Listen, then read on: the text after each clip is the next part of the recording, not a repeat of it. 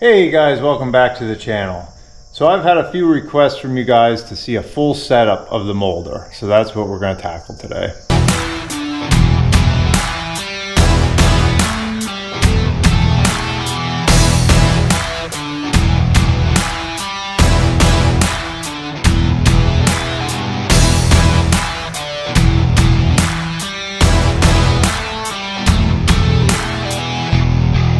So if you guys are curious on how I set up the Moulder, and today I'm switching around to flooring, so I figured I would record it for you. Flooring is probably my most common setup. Right now I just have straight knives in here, so I'm going to pull them out and we'll do a full setup here. I am putting in my flooring knives. Now I have dedicated heads for my flooring because I use them more than anything. These are actually aftermarket corrugated heads that fit right on. So I already have the knives in there and set, and I also know my shim pack to get to the right height. So if you're starting from scratch, I'll pull out one of these Woodmizer heads. Obviously, the first step you would do, you would unbolt that, pull that knife out, put in whatever you're cutting with, and then you'd have to adjust your shims to get the right height for your setup. But I'm kind of jumping ahead because this is a common setup for me, and like I said, I have a dedicated head for it. So simply the shims go in,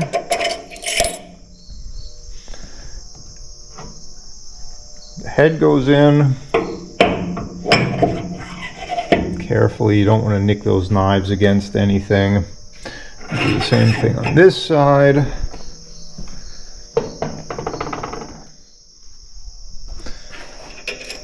You certainly don't need separate heads, but it makes your life a lot easier if you have something you're running quite often.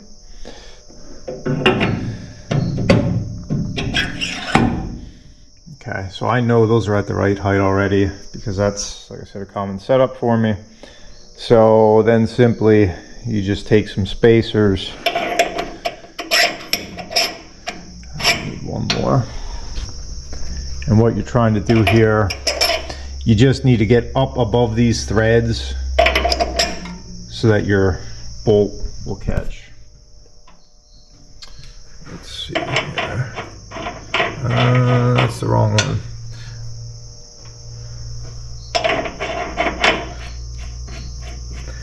This side is standard thread, this side is reverse thread, so those will only go on one way. The same thing here.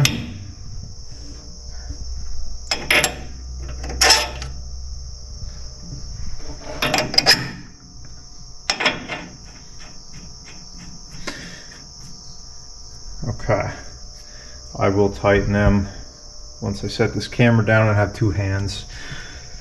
So your side heads are now set. I'm actually not changing the top and bottom planer knives because they're sharp and I don't need to. If you were going to, you would just loosen each one of these Gibbs screws with a 10mm wrench, and then you'd use an Allen wrench in here. Actually, for this top head, you'd probably leave them set and just double check with your knife setting gauge. The bottom head is still the scallop style for those of you that are familiar. The Allen, that little Allen screw there actually sits into the knife, and you use that to raise and lower your knife. So it's actually in there, so you actually have to unscrew that screw to be able to pull the knife out. And same thing, you'd pull that out, put a new knife in, tighten your Gibbs screws. So the top head, like I said, the machine actually comes with a knife setting jig, which basically just sits on top, straddles the cutter head, and you just kind of do it by feel until you get resistance there.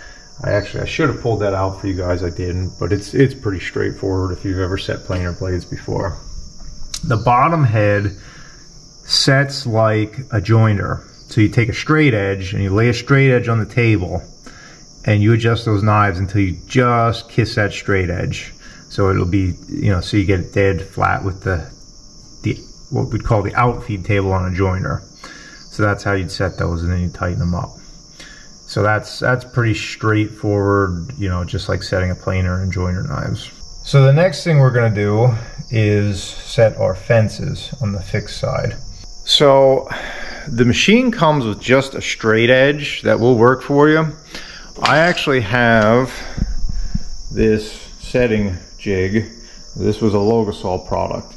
I don't know if Woodmizer makes these, honestly. You'd have to contact Woodmizer. I don't know if these are still available from Logasol. This I bought years ago, and it's the same concept. If I set this here,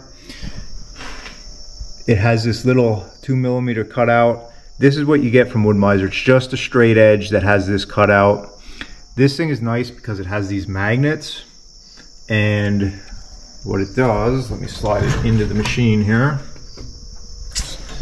Hold on, technical difficulties. Okay. So what it does that's so nice, it clips to your fixed cutter, and then you can move the whole thing in and out. And an important part of this setup is you need to skew your fences. So you would think you want these fences going dead straight through this machine. Well, that's not actually the best way to set these up. If you offset these a little bit, put your fences on an angle, when the workpiece is moving through, those feed rolls are actually going to be pushing against that fence, and it helps hold your stuff against the fence. You don't have that advantage if you go straight through, and you certainly don't want to be skewed this way, because then everything's going to run away from your fence. So if you can see here, this has a little adjustment, and I have this skewed slightly. And I have this fence skewed ever so slightly to match that jig. I set them up so they match. So what we do here, let me set you down. Hopefully you can see this.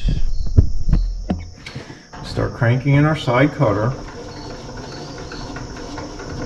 Now this is going to be different on every setup depending on what kind of knives. Obviously the easiest are straight knives because that's just a straight cutter. With these tongue and groove cutters here, without getting too much in the weeds, my bottom cutter underneath the tongue is offset a little bit more than the top, so I know I have to raise this up to get an accurate reading. But all you're doing here, you have to find the furthest, or I should say, you have to find the point where the wood is going to ride on the fence, and you just crank that cutter in until it just kisses. Right there. Now hopefully I'm not making this overly complicated, but what you have to picture is when that wood goes through the cutter head, what is bearing against this outfeed fence, and that's what you have to set it to. So it's your furthest point that's going to ride against the fence. So I now have this straight edge in place. Now if you're using the straight edge that comes with the machine, it's where it gets a little trickier because you're going to have to kind of hold that in place manually, find that point, and then set your fences from there. So that's set to where we want it for the cutter head we're using. Now the beauty of this MP360, I just loosen my clamp and I just turn the lever until I bring that fence right up, and I have some trash in there. I have a little bit of sawdust in there I'm gonna have to clean out, but I'm gonna bring that right up against the fence here, the straight edge.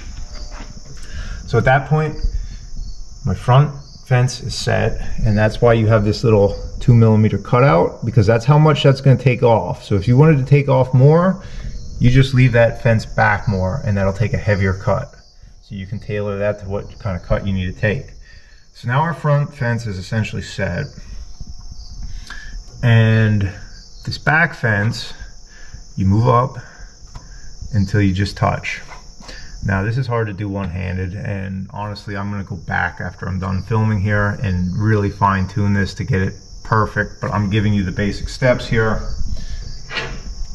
So you bring that up till it touches your guide, and now that should be dead set parallel with, as this comes through the cutter head, the material that's left should hit that fence and be perfect.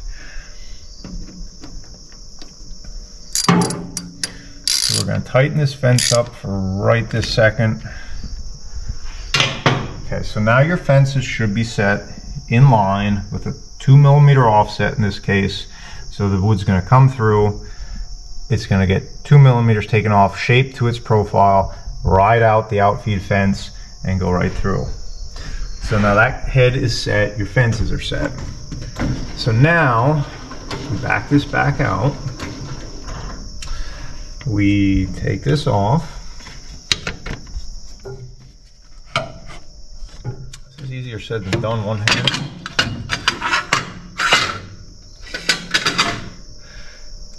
Now we have to set this side.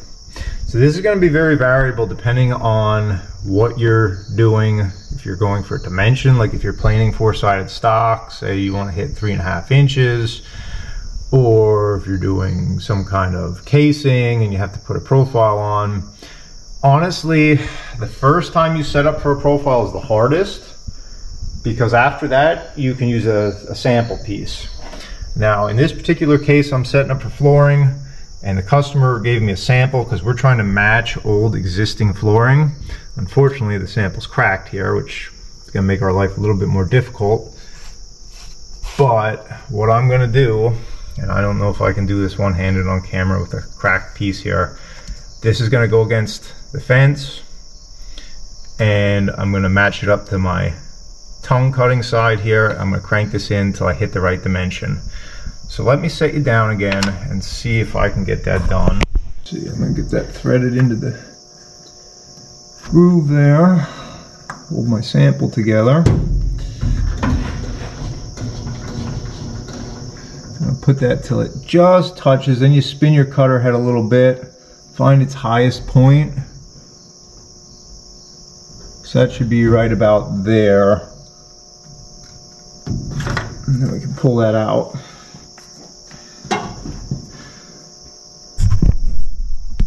So now this cutter head should be set for width to this fence.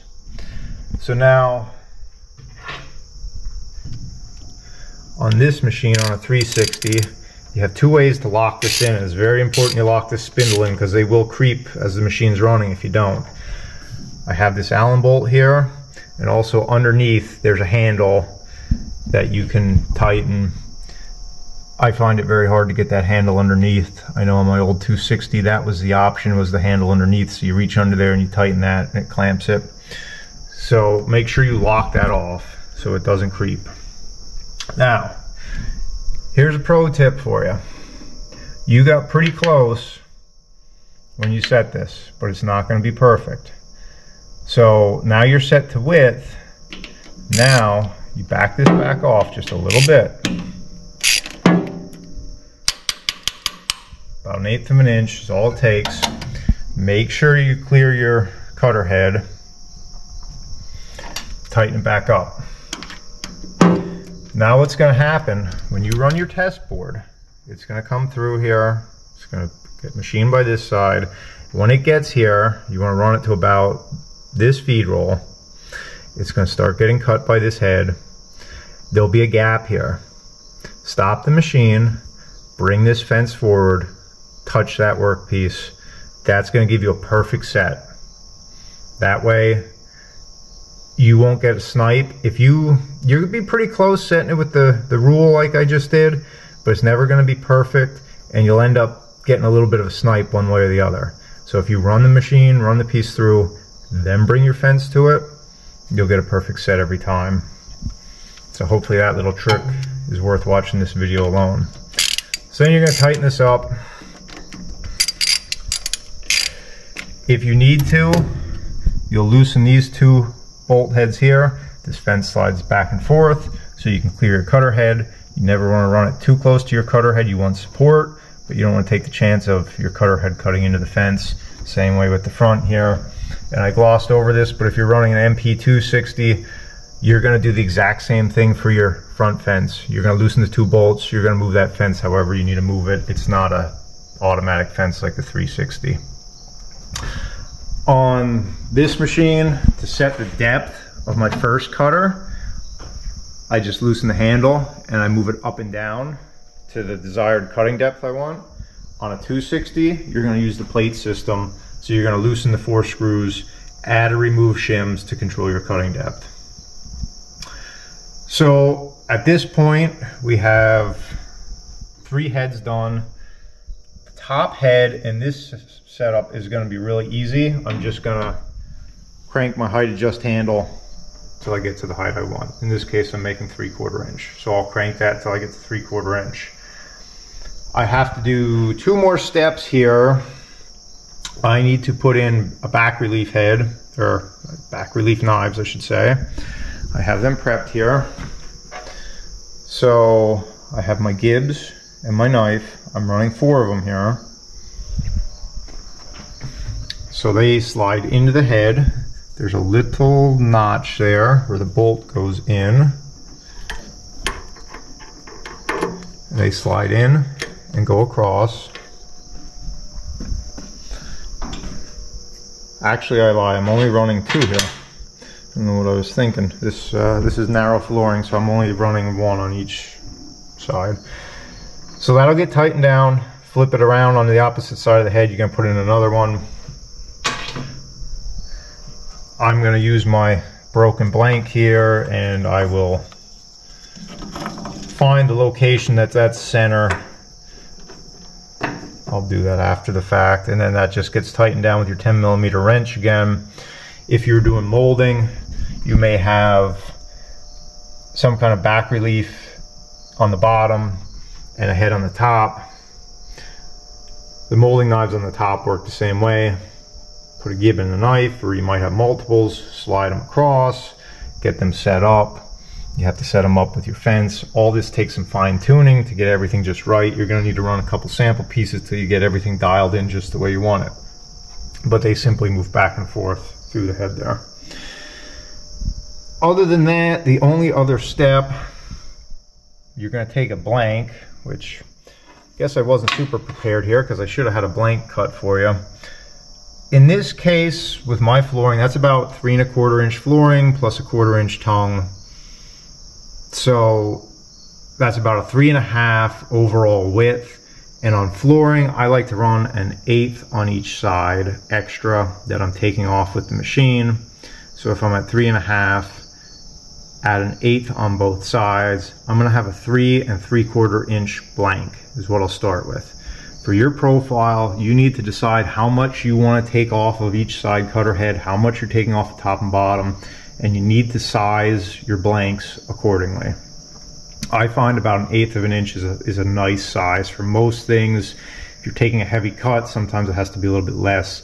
You have to figure that out for your own application. But since I'm taking, what did I say, 3 3/4, I will rip a 3 3/4 inch blank strip that I'm going to run through the machine. I'll set it here against this fence, and then I will loosen this up, your side pressure roller here. Yeah, that gets loosened up, and then I will not do it one-handed, but I'll be able to slide this in and out to put enough pressure on. You want, basically what I do at this stage, I'll put the blank against the fence and I will push this up and just put a little bit of pressure on, and then I'll tighten it, and that's usually enough. You don't want too much pressure because it's gonna bind, it won't feed as nice. And if you don't have enough pressure, you'll see some snipe. You'll see it where it tries to push away. So you got to kind of balance that. That's another thing with your test board, trial and error. And that's the same on the 360 or the 260. These are the same setup on how you do that. So at that point, at least for my flooring setup, everything is pretty much done. Like I said, I'll run a test board. If I was accurate, sometimes you nail it on the first shot, sometimes you got to make a little tweak here or there, but that's the basics of it. Flooring, four-sided planing, shiplap, that stuff all goes pretty easy. It's the same basic setup I just showed you. When you get into more intricate molding profiles, sometimes it really takes some tweaking to get everything dialed in just the way you wanted. But the same basic setup of this machine is the same every time. You know, you just go from one head to the next and you set everything up in order just the way I showed you. And it's not that complicated, and you'll learn what you're looking at as you go, as you get more used to it. You'll learn what to do, what not to do. You know, I just showed you basically everything there is. It's just, I guess the best way to say it is you kind of get a feel for it the more you do it. So that's basically the setup. These are good machines, guys. I really like it. It does a lot of work for me. If you have any questions, give me a shout in the comments. Hopefully for a couple of you out there, it's maybe cleared some things up on how they work. So I'll catch you later.